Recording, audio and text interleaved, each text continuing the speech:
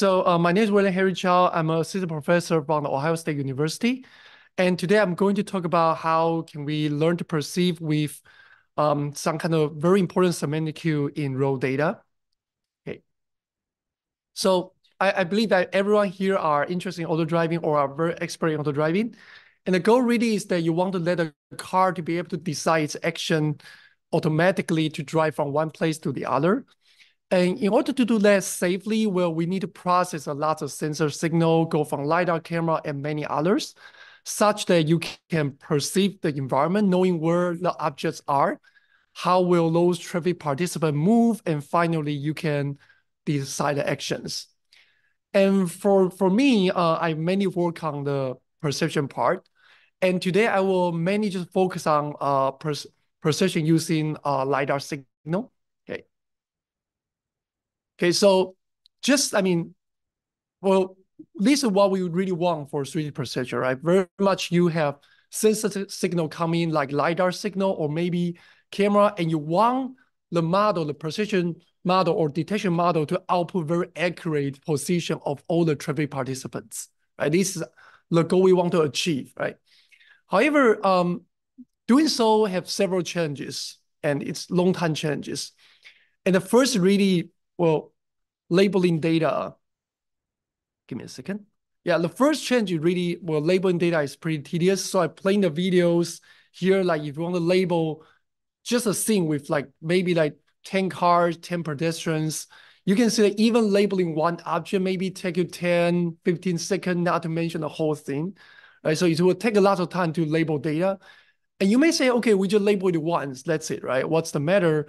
But we also know that at the same time from the hardware, people are advancing different sensor, right? So for example, left-hand side is the sensor that everyone probably are very familiar with, like those 360 LiDAR, but they're also frontal view LiDAR, right? And their point pattern are very different, which means, well, when you go from one sensor to the other, you may need to relabel data again so as to train 3D perception systems. Okay, so even though you do have very good data, maybe after you train the model, there are still challenges inherently in 3D perception. So I'm playing a little old algorithm here, like 4 years old, but it's still very popular algorithm point RCNN. So we train it, we apply it to the environments, and I play with several bounding box here. The green one are the ground truths, and the yellow one are the detection. So you can see that there a lot of false positive, especially for far away objects, lots of false positive and some false negative for very small objects. So what are really the reasons there? The reason is because for far away or small objects, their point are usually very sparse. And not to mention when you have domain shift, for example, you train your model from one environment, apply to the other. Well, for far away object, your accuracy will drop severely, right? So these are inherent changes for 3D perception. Let me play with one example. So left-hand side is a whole point cloud, and I specifically zoom in to a particular position. And I place a green box there. So my question is that to you, is that a car, traffic participant or not, right? So if from a single LiDAR scan, it's probably a little bit hard to tell, right? But if we really take a look, well, it's actually not a car. It's just a steady sign, right? However, if from LiDAR, we can see if you just from one single LiDAR scan, there's inherent ambiguity there. So this is why, 3D perception is challenging. Okay. So just to summarize, what are the changes that we try to solve? First, well, labeling 3D data for training 3D perception detection algorithm take lots of time. And second, even you can train a model, 3D perception itself is challenging, especially for small, far away, ambiguous objects. Okay. So in my today's talk, what I want to do is really, how can we acquire more semantic cues, for example, in training to reduce the labeling effort, or in testing to help us solve those very challenging, far away, ambiguous object cases. Okay. So in this talk, I will particularly focus on several free semantic cues that in the raw data we can use to lower down the labeling effort and to help us detect object even better. So in my first part, we'll talk about algorithm that we recently come up with is that to pre-train by colorization. Okay, that is, if I give you point clouds, and if I can learn to colorize, we find out this is a very strong pre-training objective function to help us pre-train the 3D object detectors. And at part 2, I will then dive into another topic called learning with repetition. That is, most of us all drive every day through repeated traversals, right? And usually you collect data today, you throw it away. You only use the data today to perceive the environment right away. But actually we find out if you can collect data over days along your repeated traversals, it can really help you to make the prediction for tomorrow better, okay? And anytime if you have a question, please let me know, okay? So now I will focus on the first part, that is, how can we pre-train a 3D object detector by colorization? So just a recap, well, okay, for most of the 3D object detectors, you take a LiDAR point cloud coming in, well, you will develop an object detector which usually is composed of 2 parts, a feature backbone to extract features from LiDAR points and a detection head on the top to output bounding box. And many algorithms can fall into this category, right? If you look at point RCN, if you look at very famous PV RCN, they all have this feature backbone and a detection head on the top. Okay. So but again, training this model will require lots of label data, right? So you may ask, okay, because there's a feature backbone, can we do pre-training, unsupervised pre-training, self-supervised pre-training with unlabeled data, which are much easier to collect? Can we pre-train our feature backbone, right, to reduce the labeling efforts? And the answer is, of course, yes, and there are already a lots of existing work for pre-training 3D object detectors using unlabeled data. And I just list like 4 algorithms here, okay? And there are many. However, if we dive into their core techniques, most of them are based on contrastive learning. That is, they are going to define a positive pair of point cloud or sub-point clouds and a negative pair and try to force the model to predict a positive pair closer and far away to the negative pairs. So if we dive into the detail, we see a lots of difference in how to define a positive pair, negative pair, but the high-level idea is very much the same. Okay, so when my student and I look into how to pre-training, we try to think about, can we go outside this paradigm? Is there any other way we can use, any other fundamental idea we can use for pre-training? So we really come back to the object detection pipeline. We re-ask, what do we really need from pre-training?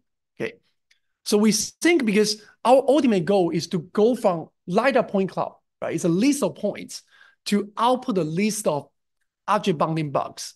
So we really think a good pre-training for 3D object detection is to really bridge these 2 information, right? How to go from point cloud to bounding boxes. Okay, and it's not quite explicit. However, we think if we can help the backbone, to output features which can be used to cluster points, okay, into object or parts, then it's make the whole pipeline easier, because if the backbone, the output feature can be used to cluster, then we have multiple clusters, we just need to read out the extent or the coordinates of each cluster, we can know the bounding box. Okay, so this is our ideas. Okay, we try to really bridge these 2 information. We try to equip the feature backbone with the ability to cluster points.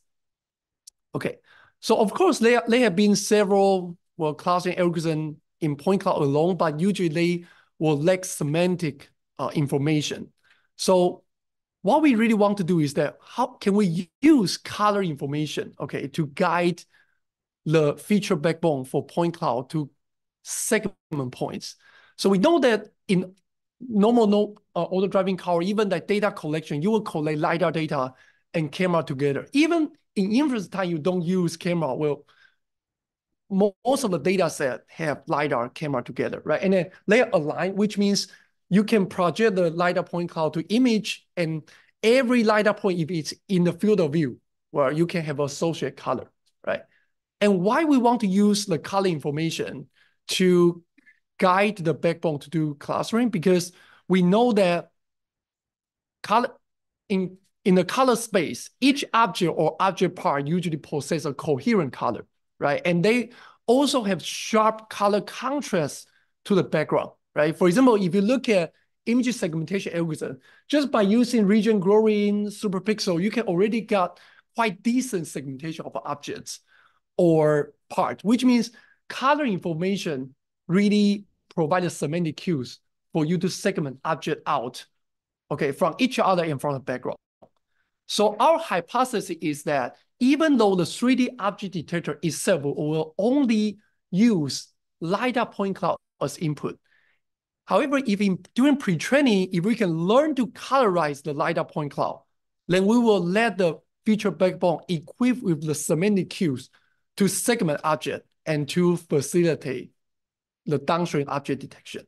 Okay, so our goal is really to use colorization as a pre-training objective. Okay, so it's at this moment it's a kind of we go around, but like finally it's kind of pretty simple ideas. However, to make this idea work, that is to use colorization for pre-training, there are still some inherent challenge, right? And the first challenge is really, if you want to do colorization, well, you want to go from point cloud to predict color. However, if I just ask you, I mean, what should the color of this object be, right? I guess there may be over 10, 20 answers there, right? Because this is just a point cloud. It's a car model, but we know the same point cloud, same car model can have many different colors, right? Not to mention other background, okay, or pedestrian, like we all wear differently, right? There are different color you can use to colorize a point cloud. Which means if we just naively learn to colorize, if we just naively learn to colorize, like supervised learning to colorize, because there are too many options in your data set, the model will inevitably learn to predict the average color. And the average color usually don't have very strong contrast.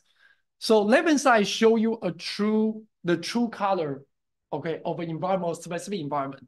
And the right-hand side, if we just learn to colorize, you see the color very much become average color. Like all the cars become a blue one, right? Even though at left-hand side, you see the car can have gray color, white color, but when you predict, it's just average color, right? And by predicting average color, you really lose the contrast, okay, information from the images. And we find out this is really the core problem why learning to colorize may not work so well as a pre-training objective, because there are inherent ambiguity, inherent variation. And if I can dive deeper, a little like math definition of what this issue really is, let's use X to represent a point cloud and Y to represent its corresponding color, right? So when I say color variation, that is, I give you a point cloud, there's a large entropy of what the corresponding Y should be. And when you have a large entropy, that also means you have very small mutual information between your input point cloud and the output color to learn, which means when you have very huge variation, there is nothing your backbone model can learn because there is no mutual information inside your data. Okay. And so you may ask, okay, if it's variation, why not we come up with maybe a better colorization algorithm, right? The data is noisy, let's just do a better algorithm. And so my question to everyone is that, well, can we resolve this variation problem really by having a better algorithm? And the answer is no. And sorry about this. And the answer is no, because this variation, if everyone still remember the very legendary like bias variance decomposition, right? When you learn machine learning course 101, there's a bias variance decomposition. There's a noise term, and the noise term can never be reduced by having better algorithm. Right? You hear people talk about, hey, I can reduce the bias, reduce the variance, but this variation corresponds to a noise term. You can never reduce it by having a better algorithm. The only way we can do is to change the way we use the data, is to change the way that we have point cloud, we have color, is to change the way how we use this information, okay? So based on this idea that we cannot develop better algorithm, we need to change the way to use data. So in colorization, we come up with a new way. So instead of directly give point cloud, we learn to colorize. Okay, instead of doing this, because doing this, there's a huge entropy that you cannot learn. Your model really cannot learn any information from this data. What we want to do is that, why not during colorization, we first provide some hints. Okay, we first provide some hints to the point cloud, say, hey, well, this car may be blue. Well, this position may be black. The other position may be purple. By providing this, we first providing this as hint, and then we do colorization. Okay, and why this matter? Because first, we know the environment have different color variation. But if I provide some hints to say, hey, this position may be blue, that position may be another color, this hint actually ground the colorization process to the content to reduce the variation. And also by doing this, if we provide extra evidence, the entropy will lower down, right? Because we provide extra evidence of the between color and between point cloud, the entropy will go down. And at the same time, the mutual information will enlarge, which means there are more information your object detection backbone can learn, okay? So just now let's put everything together to see how we really can pre-training by colorization. So given point cloud, okay, what we are going to do is that this point cloud will go to a backbone. You will get the features, and without loss of generality, that assume every point will get a feature, right? This is just normal feature backbone output features, okay? So we have endpoint, each point will have features. So how can we provide hints? What we do is that we concave these points with color information. And I will only provide some of the points. So you can see every point I will concave with color, but some of those is very much empty, which means I don't provide a color, but some of the point I provide a color. So now I concave this feature together, and then I then go through a color decoder to predict the color of those remaining points. So I provide true color for some of the points and ask the model to predict the remaining points color, which means the overall pre-training objective, instead of doing constrained learning, which usually requires some detailed tuning, this pre-training is nothing but a point-wise color regression problem. So what we do is that we have point feature, for some of them, we provide a true color, and we want the model, the decoder, to predict the remaining color, okay? And why this is helpful for object detection, because in order to do this colorization well, the model must, the output feature must know which points actually belong to the same objects, so then the decoder can propagate the color to the nearby points. So by doing this, we hypothesize that the output embedding by the backbone should tell which point should be segmented together or colored together, okay? So now you can see that after pre-training, what we can do is that we just drop every other component, okay? And we drop every other component. So now, during fine-tuning with label data, now you don't see color, but the backbone have already equipped some information from the color guidance, and then we can then just fine-tune this model for 3D object detection. Okay, so the final overall model, there's no color information, but our pre-training, by injecting a hint in the middle, guide the model for pre-training using color information. Okay. So just put everything together. The red part is pre-training and the blue part is fine-tuning. Okay. So before I dive into external result, let's just do a final check. What really this algorithm learn? Okay, so I give you a point cloud again. I just randomly put several colors. Okay, these colors are not the true color of the point cloud. And we just run our algorithm. You will see that our algorithm can really identify which point should belong to the same object and propagate this color out, even though these colors are not the original color of the point cloud. Okay, which means eventually, while I say we do retraining by colorization, we don't really want to predict the exact color. We only want to predict which points should be segmented and colored together. Because if we can do this, we can equip the model, the backbone, knowing, oh, where are the objects, and later on, they just need to predict a bounding box for each object. Okay. So let's look at some of these results. We tried several object detectors. The first is point RCN, and the setting is we pre-train on Waymo, unsupervised pre-train on Waymo, and fine-tune with supervised data on Kitty. So we fine-tune with 20%, 50%.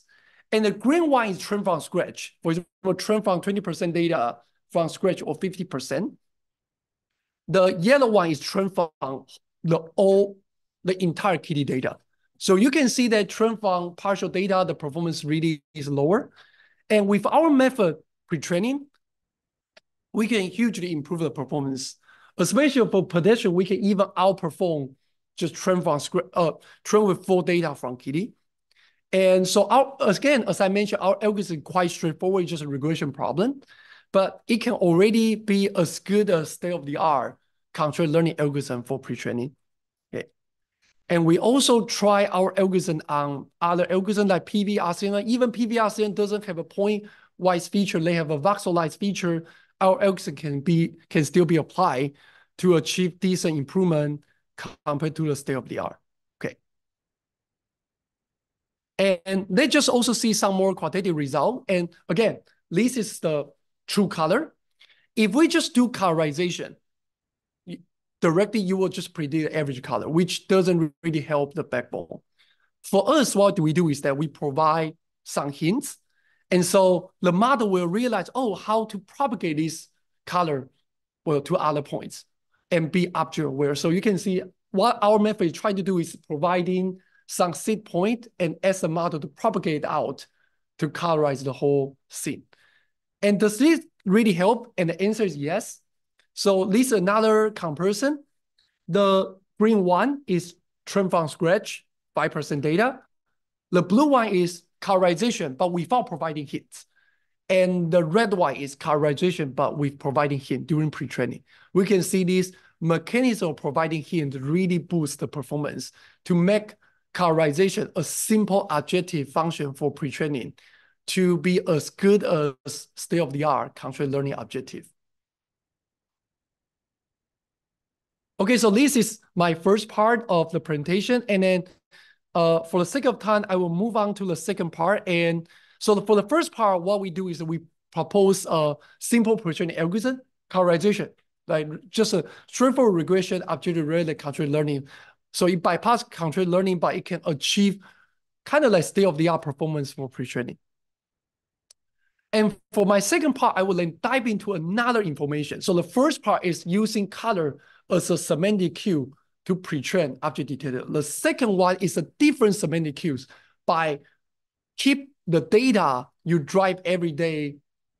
Okay, use the data yesterday, a week ago to add the prediction for tomorrow, or even help you learn object detector without label data. Okay, so to begin with, why this is practical? Because really, for us, when we drive, usually you drive through repeat location, right? You drive to shopping, you drive to work, commute, recreational activities. We most of the time, we drive through repeated routes, right? But unfortunately, most of the time, you collect data only for the perception at a specific moment and you drop it. But later, I'm going to show that this information from yesterday, from several past days, really are helpful for perception. And by the way, you just collect data, they're unlabeled, but they can be quite useful, okay? So just one example, right? Previously, I mentioned this point cloud. I asked you, hey, is that a traffic participant, like a vehicle or not, right? By looking at this, it's probably a little ambiguous. But if I can see data from several days ago, if I always see, hey, that object is always there, right? Then you get the impression, well, this is probably a static object because it never moved, right? So by using this idea, if I can see data from the previous days, if I can compare my current perception data to previous days' data, it provides you another semantic cues to tell, is that a traffic participant or is a background? So I'm going to talk about multiple examples of how can we use this path traversal to help perception. Okay. The first one is, can we use this to learn an object detector for mobile object for like cars, pedestrian, cyclists? Okay, can we use this data to learn object detectors without any label data? Okay, so for humans, very straightforward. If I just give you this point cloud, you can easily say, hey, there are two cars, right? But in the beginning, the model doesn't know that. Okay. However, if I really can have data from different days, so this is not consecutive time, this is different days, but at the same location. Okay. If I can have data from past several days, and I can then do the following. Okay. I want to know, does this point belong to a traffic participant or not? What I can do is I just go back to the previous day. I want to see if I see myself from past days, right? If I have a neighbor from the past days, right? And so I can get together these neighbor points and I can do a histogram to see how many neighbor I find out from each days. So you can imagine if the points I pick, the Q point, if the points from the background, then you probably will see the same number of neighbor every day, right? So this histogram will be pretty kind of uniform. You have a high entropy. However, if that point actually belongs to a traffic participant, then at the some of the day you see it, some of the day you don't. It will have a very, it will have low entropy. So by calculating entropy, we can already colorize our point clouds with very good information, like which one is foreground, which one is background. Okay, so just give you another example, like I have traversals, and by using traversal and I compare the current point cloud to previous traversal, I can already give very good colorization to say which part is foreground, which part is background. Okay, so then we then use this information to really prepare label data for training object detector. Okay, so this is what we do. Give me a second. So now, as I said, right, a point cloud, when compared to previous history, I can have this information where likely to be foreground, where likely to be background. So we can use this information to prepare training data for 3D object detection. We can simply do clustering. We can then fit in bounding box. We can remove some, well, unreasonable bounding box like box flying or box below the ground. And now we can get that bounding box. And if you compare this one to the very right-hand side one, you already see that the bounding box we obtain without any label data are already very good compared to ground truth bounding box. Okay.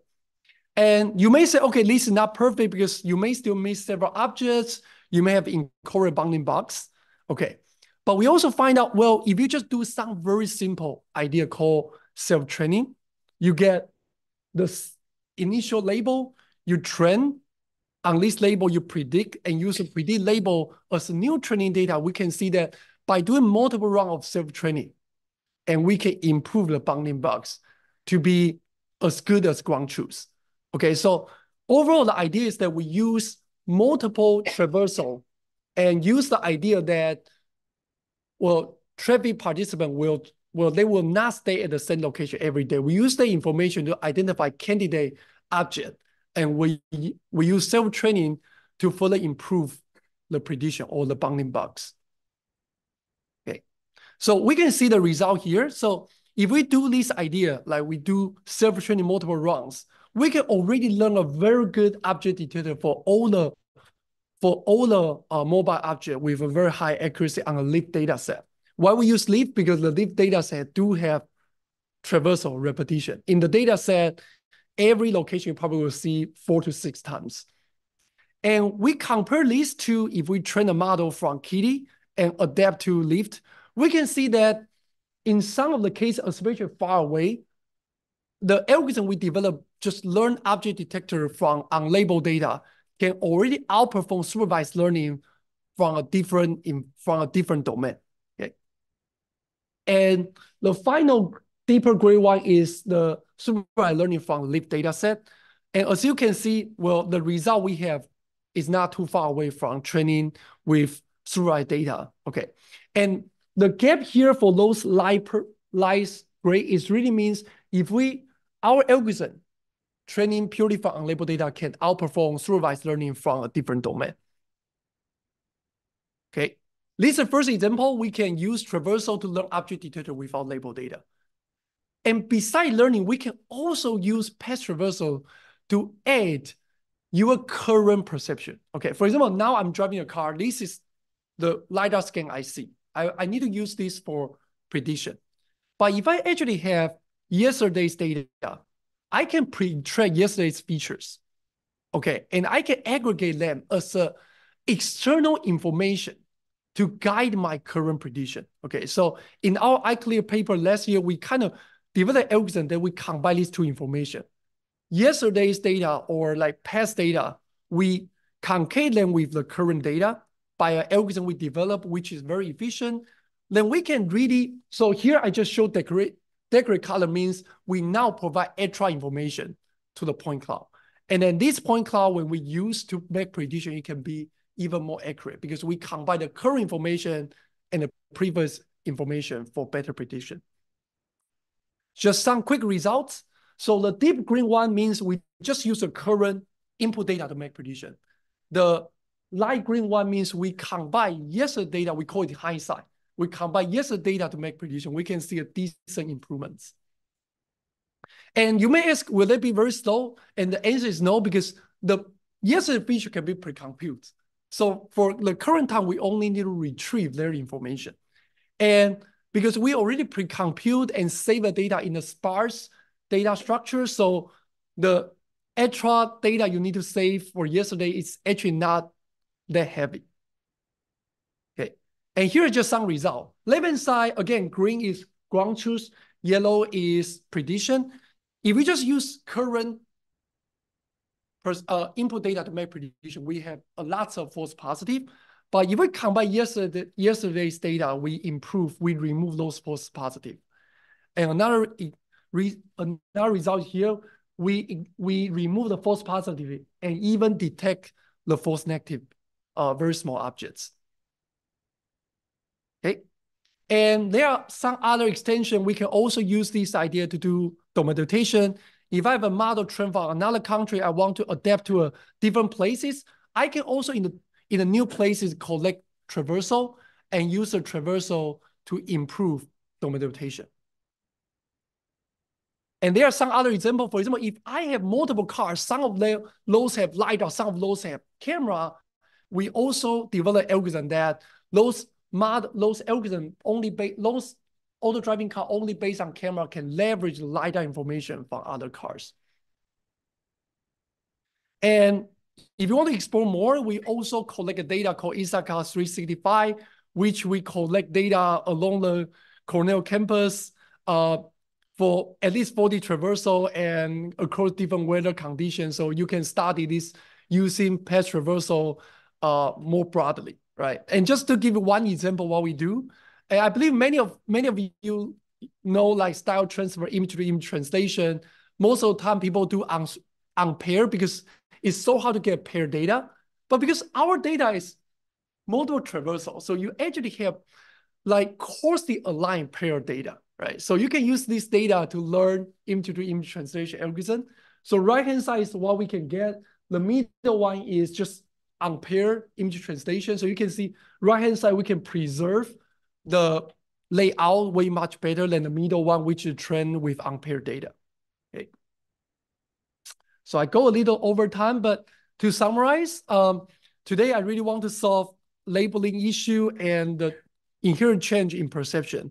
And what I want to do is how to acquire extra semantic cues to lower down the training data preparation cost and improve the testing phase. So we talk about pre-training by colorization, which is a simple pre-training algorithm, which can achieve state-of-the-art results.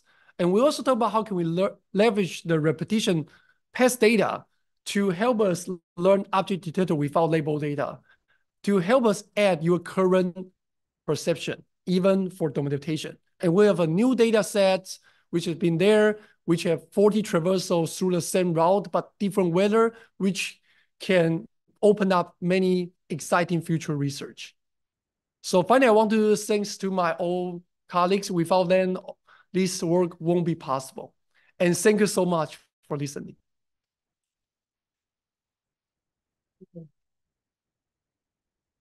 Yeah. So we'll take one or two questions now. There is one question. Okay. Yeah, let me see if I.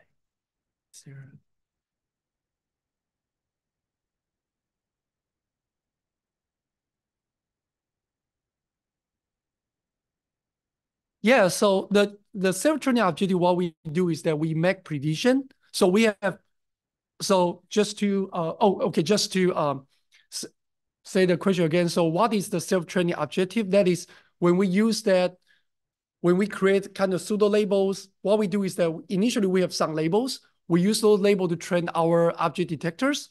And then what we do is that we just keep those high confidence prediction as the next round pseudo label, and we just keep training on that. So it's every time we train, we have seed labels, we train from them, we make prediction, keep the high confidence prediction as pseudo ground truth bounding box.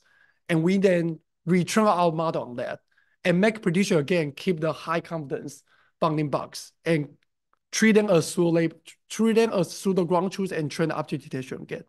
Yeah. Hopefully this answer your question. Do we have one question from the audience here? Go ahead, please. So I want to ask, like, I think one semantic cue of the polarization step because the image and the 3D point cloud align as well. Yeah. So you can leverage colors in the image. Right? Yeah. One thing I'm thinking about is, I'm not sure about that because like the tracking information in the image might be relatively confusing while compared with 3D point cloud. So maybe we can also leverage the tracking information in the image space to like do the same way as colorization to pre-train 3D point cloud because those frame by frame point cloud they also have a kind of redundancy. Oh yeah, definitely. That's a good point. Yeah. So oh yeah, the question is that instead of just using color, can we use tracking information from the image to help us pre-train 3D object detector? And I think the answer is yes, definitely. So what I want to bring up is that, well, there are rich semantic cues, right, in the raw data. So instead of really you need to label it, and if we can dive deeper into the raw data, some kind of underlying regularity in the raw data, if we use that wisely, we can pre-train precision algorithm for 3D object detect for 3D environment much data efficiently. Yeah. Great, let's thank the speaker again. Yeah, thank you.